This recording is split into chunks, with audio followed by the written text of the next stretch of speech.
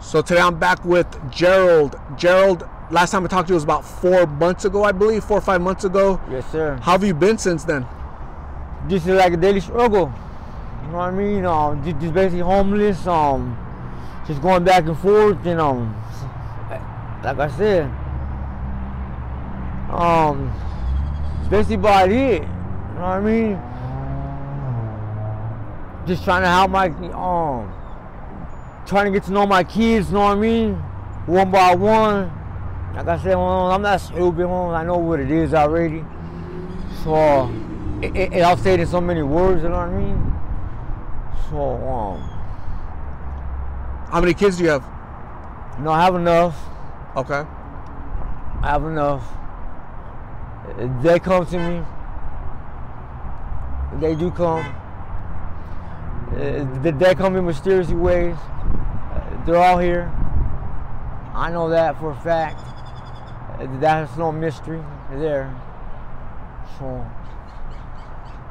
You said you're starting to get to know them. Like, does it feel good? Nah, it's like I said, yeah. And every day feels good. I just want to stay out of prison. You know what I mean? One of these prisons my main goal to stay out of. I don't want to be in prison. I'd rather be homeless. I'd rather be homeless instead of being in prison. I'd rather sleep on the bench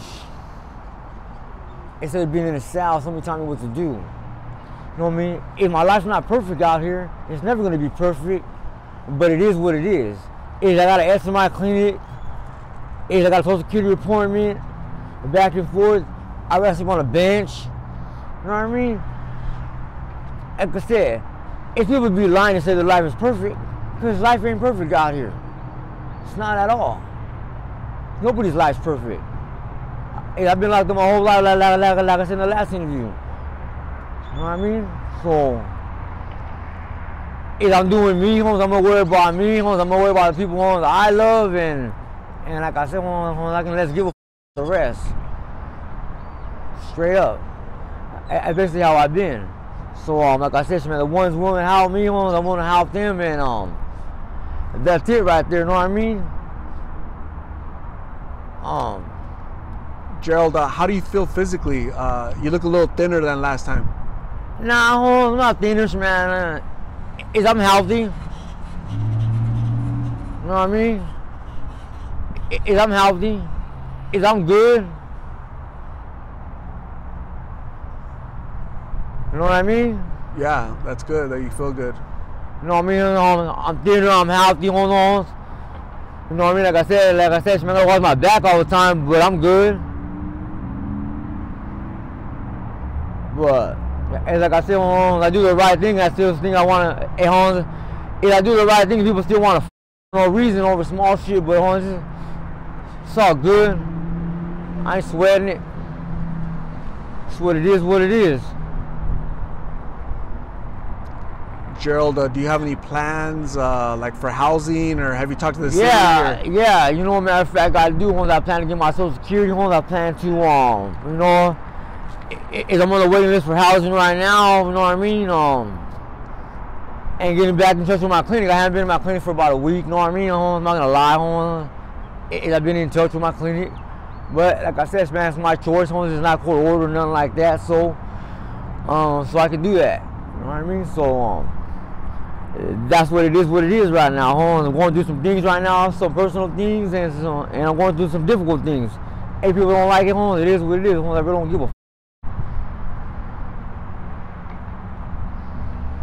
Where do you think you're going to be in another 6 months, Gerald? Hopefully in another 6 months to collect my Social Security and basically to have my life back. You know what I mean? That's all I want.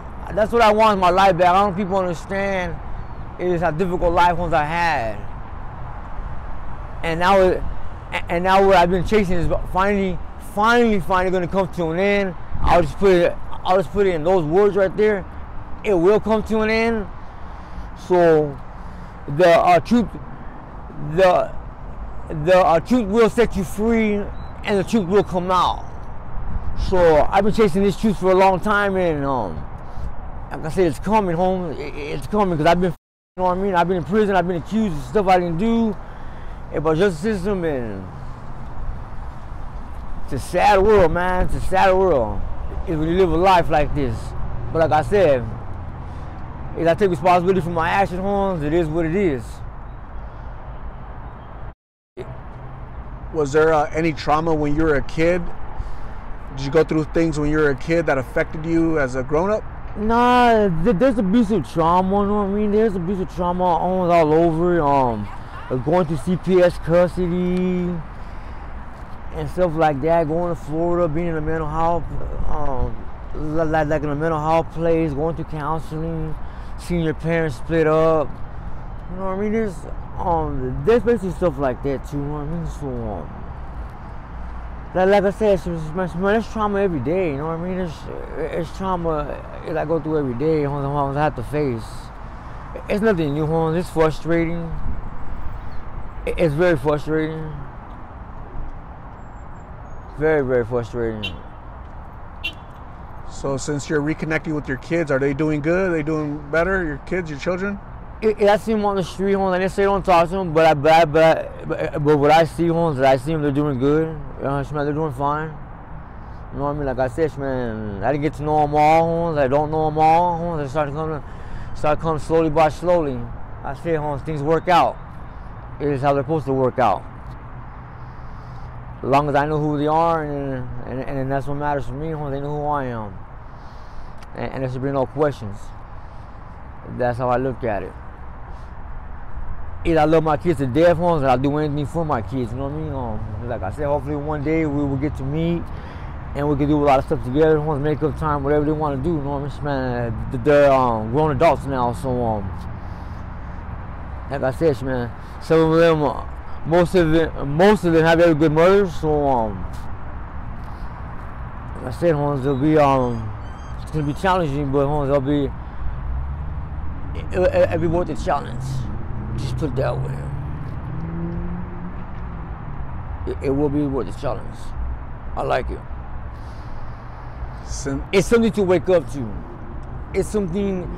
If I didn't know about these kids, or I didn't know something, I wouldn't care. You know what I mean? I'd rather be back in prison. Like I said, if my life's not perfect, but as I wake up for them every day, I wake up to breathe. So. Like I said, man, it's basically hard. I mean, it's hard. How do you overcome the challenges of every day, Gerald? Like food and something to drink and somewhere to sleep, avoiding all the drama and conflict out here. How do you do it? Man, I walk away. I learn to walk away. That's it. Just walk away from things where, like I said, I never walk away from them. So,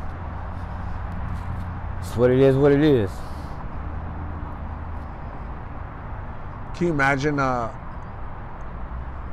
seeing kids that are your children's age out here, like young people, doing these blues and stuff? Like, what advice would you have for those young people, Gerald? For those, like I said, it's basically for those young people, the best advice I got, like I said, it don't be like me, you know what I mean? You don't want to be locked up, you don't want to end up in prison, it's not worth it. You pick up that pill, you know the choices, when you pick up this, you know the consequences. People making excuses and try to blame this and this.